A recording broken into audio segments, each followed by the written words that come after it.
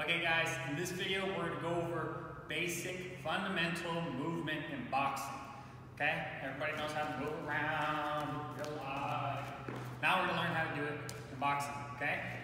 Pretty easy, but some people make it a little bit more difficult than it needs to be, okay? Let's try not to do that.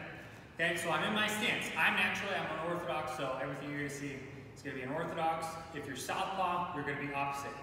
I'll go ahead and I'll show the opposite, but bear in mind, not my strong side, so I apologize if I have some hiccups.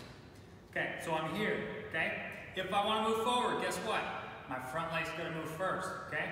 So I take a step forward, my back leg doesn't have to slide. I'm not doing a creeper slide, okay? I'm just moving my foot forward. If my front foot moves an inch, my back foot should move an inch. If my front foot moves a foot, my back foot should move a foot, okay? And vice versa. The basics of boxing movement is whichever direction I want to go, that foot's going to move first. So we've already covered going forward.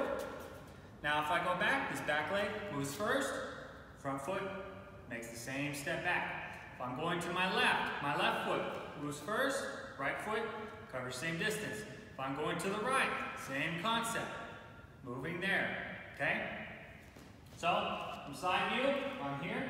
If I take that step, move forward, back, left, right, okay?